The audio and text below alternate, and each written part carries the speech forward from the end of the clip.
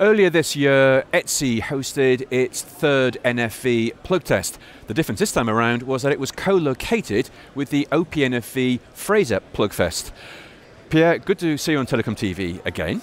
Great to be here. Now, you were heavily involved in these Plugtests. That was about 4 or 5 months ago. Time for results to have been scrutinised and analysed. What was the outcome of this? It was really good, actually. There's two parts to it. The ETSI Plugtest itself, which is it's an interoperability event. So the way it works is we divide the system architecture into 3 major components. The platform, so NFVI plus VIM, typically OpenStack based, but a few VMware based platforms as well, and multiple hardware. The MANO stack, which is a little bit of a deviation from the standard, but it's the orchestrator and VNFM, and then VNFs themselves. And we couple them together and have just interoperability tests. This year, we focused on multi-vendor network services. So not just one VNF, but multiple VNFs strung together, and then that would become an interoperability test with the MANO and the platform as well. Why is that important? Why is it important you do that? That's the whole point of the system, is to be able to plug and play multiple VNFs into string them together into one service, so they have to be able to talk to each other.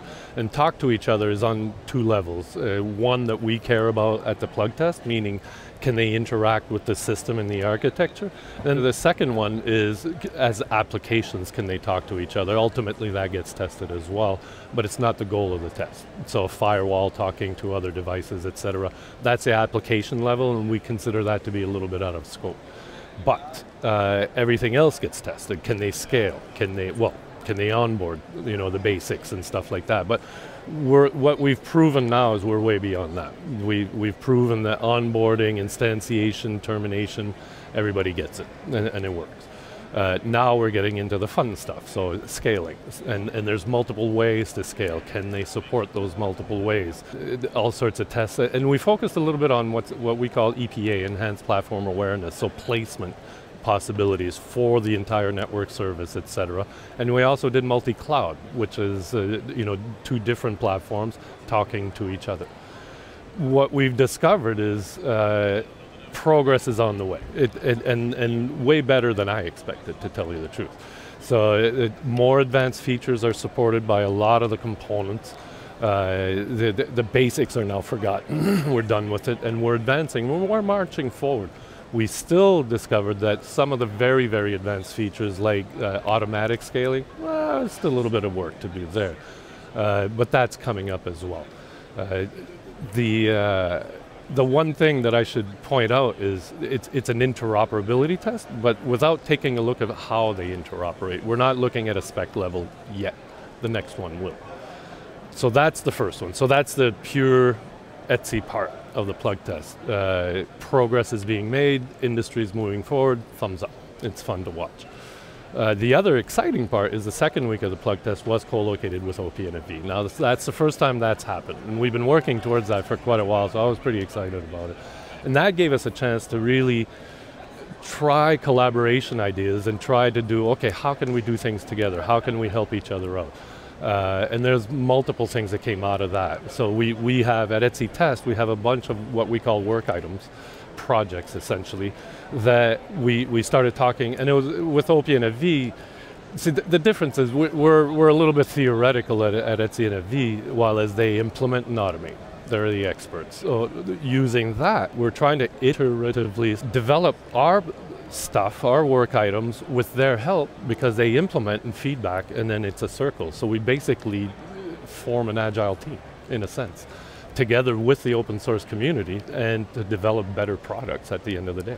And so that was perfect, actually. I loved it. I guess one of the issues that's come out of this, or one of the developments, is a new benchmarking initiative, is that right? And that guy is it's a work item called TST009. It was just published about a month ago. And it's the shining example of the collaboration I just outlined. It was fantastic. Because OPNFV themselves discovered, and a lot of people, we researched a lot of public testing that has been going on, and that getting repeatable, dependable results was difficult on these platforms, and we're trying to figure out why. And what we discovered is that it's a consequence of having a shared platform. Because if you had a physical network function, it's dedicated to one thing, and it's very good at doing that. But now we're running multiple things on a shared platform, and not just the application, but the OS, the operating system itself, the virtualization. Just that, you're sharing it with a lot of things, and that was causing issues. So basically, we'd run benchmarking tests over the platform, and we get results that were far less than what we expected. And so our guys, and this was the project lead here was Al Morton from AT&T, and he's a benchmarking guru. So they stepped back and they said, well, hold on here. The way RFC 2544, which is the standard in benchmarking, is you do a binary search and you try to find out, okay, can I do this level of performance? Okay, up it, up it, up it. And when you hit a level where you get one lost packet, you're done. That's the max. Well, what he figured out is like, well, it isn't the max. It could still go faster, and it's these little hiccups caused by the fact that it's a shared platform that was causing these packet drops. It's not excusable, but the point is now, using a different type of binary search called loss verification, is that you don't excuse the packet loss, but you don't stop testing because of it. Because what we're trying to do now is figure out the difference between what we call resource exhaustion, where, all right, you're done, that's the fastest, and these little platform hiccups. And the reason we want to separate them is that you deal with them in separate ways. And it's become, it's basically a modernization of RFC 2544, which has been the standard for about 20 years. And we came up with this new spec that really allows people to find out what the true performance limits of the platform are, which goes totally towards cost of ownership, right? So this is really important stuff to know, sizing, dimensioning, and all that. And then separating that from these hiccups or transient processes that you can deal with separately and optimize in a separate way. So it's a really, really, I think, a really big deal, if I can say so myself. As you continue doing those work on these tests and benchmarks for VNFs, will we also start hearing, especially this year, about the move to cloud-native network functions? How does this impact the work you're doing? At the end of the day, we look at if a VNF is cloud-native or not, we don't care that much because we look at it as a black box. Having said that, cloud-native impacts performance. And everything I've heard and I've seen in presentations here and everywhere is that certain functions are appropriate to be implemented in a cloud-native way, while the others not so much. Meaning, if it's a very data plane intensive application and then you disaggregate it so much that you introduce a whole lot more communications, you're actually going to slow that application down. And people are having a lot of trouble bringing the performance up. So at the end of the day, they're saying, maybe for a router or some sort of switching device and all that, cloud native is a little less appropriate, full cloud native, than say more control plane applications, content delivery applications, etc., where it totally makes sense to disaggregate everything, make them all stateless, and then you can upgrade each and every little microservice by itself. So cloud native makes a lot of sense, by the way. Let me step back and say that. It's absolutely necessary, it's the way forward. But some applications are less apt to be helped by it than others, and it's mainly data plane applications. We will take a look at that, and as far as our testing is concerned, it's a black box. How does it perform? How you implemented it inside? Not so much. Final question. What issues do we still need to focus on before the master ranks of telcos and CSPs go, great, we're happy with everything, it's all happening as we want it?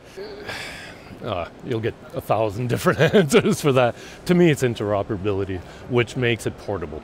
Okay, so the pie in the sky is the Lego block philosophy. I have a platform.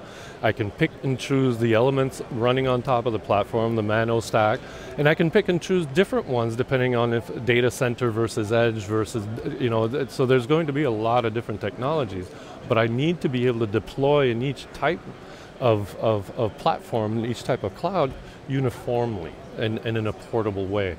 So we're actually addressing that as well in test by our newest work item, and the big one is conformance testing of all the MANO APIs that ETSI NFV has specified. We're now putting together an automated test plan to go all through that to help the industry evaluate themselves and say, yeah, we're interoperable, we're conformant, and once that's established, you have a way better possibility of doing that Lego block philosophy. Great. Well, Pierre, thanks very much for the update. Anytime.